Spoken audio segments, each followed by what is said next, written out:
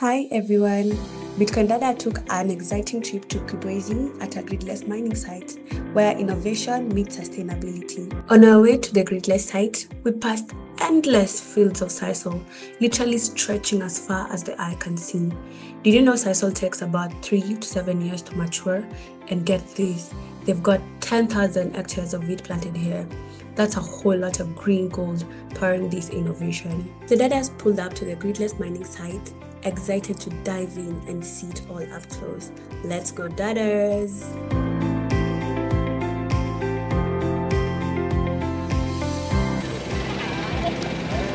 Welcome to Kibwezi. Safety first, so we suited up, got into our safety gear, reflectors on, mask up because the place was dusty. You know, we have to stay protected before we step into the heart of the operation. The machines, the energy, the innovation, all of it. We have a sisal factory, that side. We have a biomass energy plant. Yeah, construction, the other side. This one is the newest plant of them all. Started operations last year, around September.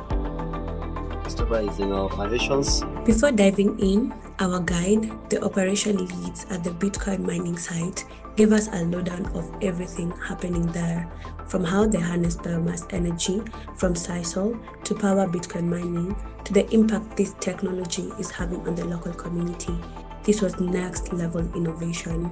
So you're producing 1.2 at the moment, but we can do 1.7. You're still in the commissioning phase, not fully done. There are some few challenges here and there. In the next couple of weeks, we expect to be able to do 1.7. Now per what? Per year? No, per hour. Per day, we are able to produce around 30,000 kilowatts. Now the biomass plant is basically a boiler which boils water to superheated steam. The superheated steam runs a turbine. The turbine runs an alternator. The alternator produces. And then we have a distribution system. Our own use, which is called the home load or parasitic load. About 15% of what we produce.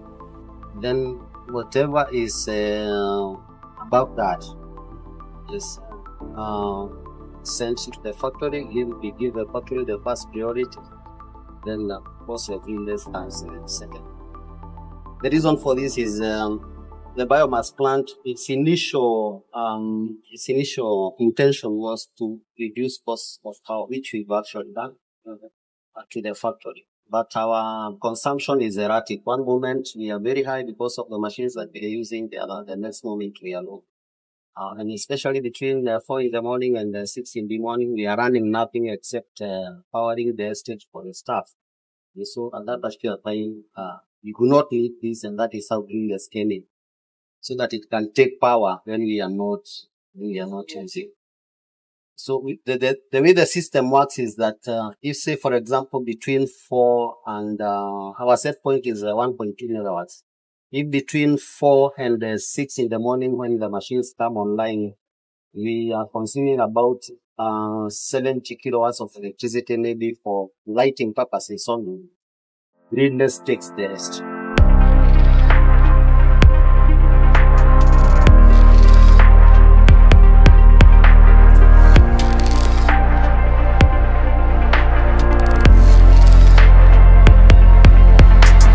Our guide from Gridless gave us a brief overview of the plant and what happens outside it.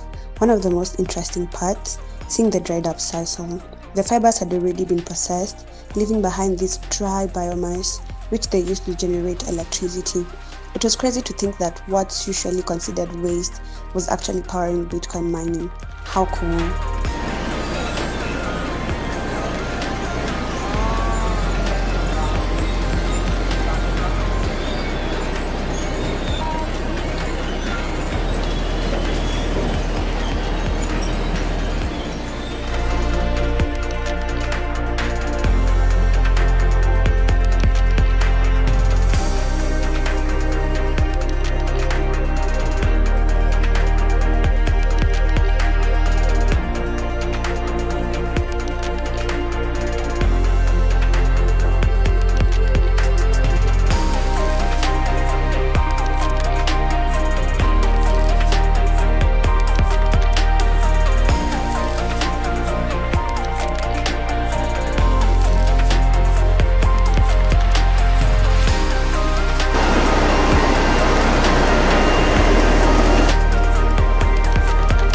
We then got to the real action as we walked through the factory.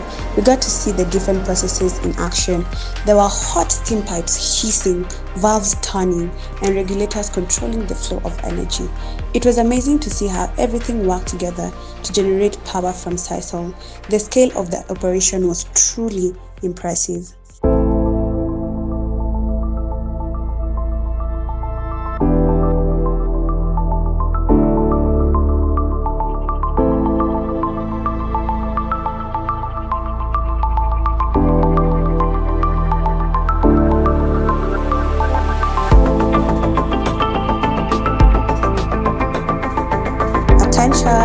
Men at work, we came across some engineers working, making sure everything was running smoothly.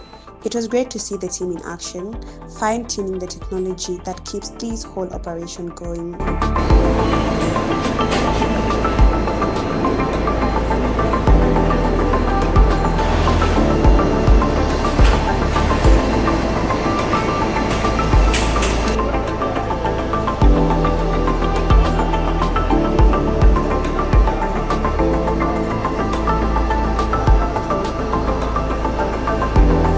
Taken to the control room, where we got to see the heart of the operation. There were power switches everywhere, each controlling a critical part of the system. We saw the cooling tower panel, boiler and PLC panels, and even the turbine control panel. This is where everything was monitored and adjusted to keep the power flowing smoothly. It was incredible to see how precise and efficient the whole setup was.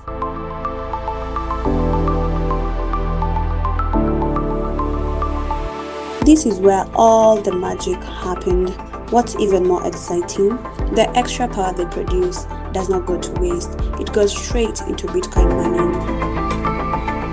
The dadas were absolutely enjoying this visit, despite the heat within the plant. Oh my goodness.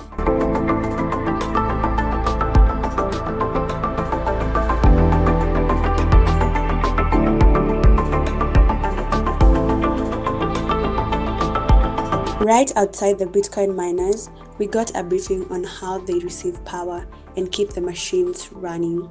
The electricity generated from the biomass flows directly into these miners, giving them the energy they need to process transactions and secure the Bitcoin network.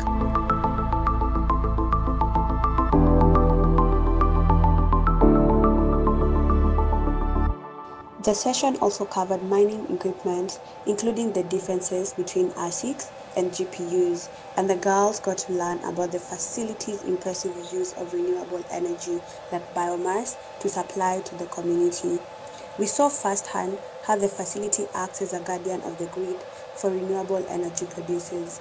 By consuming more energy when demand is lower, the facility helps balance out fluctuations and creates a more reliable power system for everyone. Hear that? That is the sweet, sweet sound of Satoshis. When we stepped into this room with miners, they were running non-stop and the fans were on full speed, keeping everything cool as they crunched numbers and secured the Bitcoin network.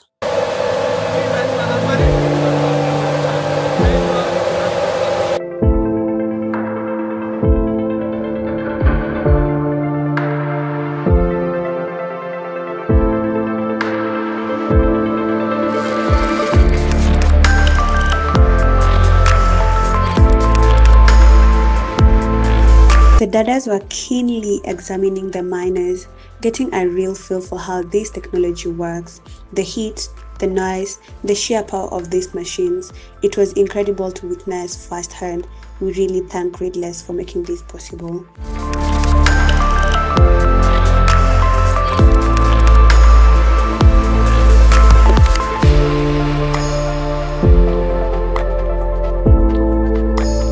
What an incredible experience. We truly enjoyed this tour and learned so much about how biomass energy is transforming Bitcoin mining. A huge thank you to Marcel Lorraine, the founder of Bitcoin Dada, for making this possible, and to the amazing BTC Dada team for sharing this journey with us. And of course, a big shout out to the Gridless team for hosting us and showing us firsthand how innovation and sustainability come together. This was an unforgettable experience. Until next time, ciao. I think that right now we can understand that we can outsource electricity or power from a different source that is not mainly hydro.